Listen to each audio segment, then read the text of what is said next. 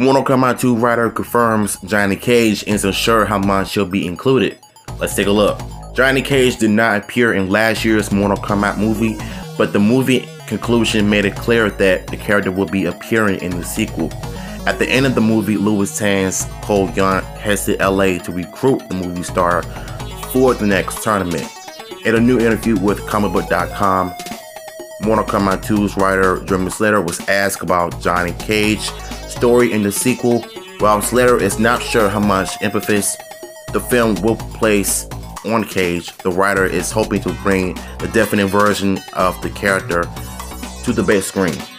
Johnny Cage is one of my favorite characters, and I think there's definitely a promise with the way the first movie ends of seeing Cole's being like, okay, my next stop is go recruit Johnny. So I think if he wasn't included in the sequel at all, it would feel very strange, said Slater.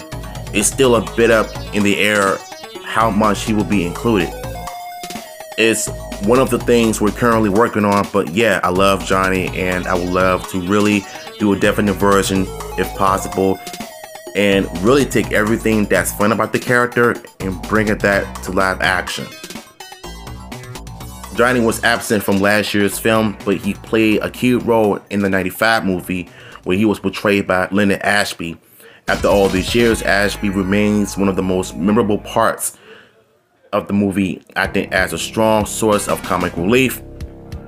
New Line Cinema has not cast an actor in the role for Mortal Kombat 2, though fans have potential for The Miz as well as Ryan Reynolds.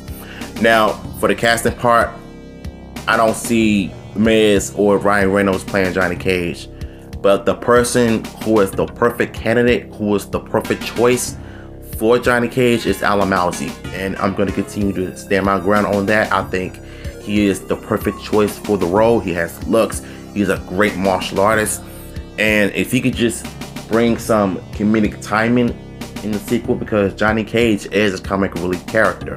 Now, if Alan were to play that role officially, I think it'll be something fans could just appreciate the character for being true to himself in the movie. Regardless of who plays the role, hopefully Slater and New Line Cinema will deliver a sequel that expands on the previous film while also bringing in more elements from Mortal Kombat canon. For now, fans will just have to wait patiently to see what comes next. At the end of the day, we really don't know who's going to be cast as Johnny Cage. Whether it's Miz, Ryan Reynolds, Alan Mousy. But for me, my top choice is still Alan Mousy because he's the perfect choice for Johnny Cage. And I'm gonna stand by it. If you watch his martial arts movies on Netflix, then you will know just how talented that brother is for the character. So if y'all want the article, I will post it in the description below. Until then, I'm out of here.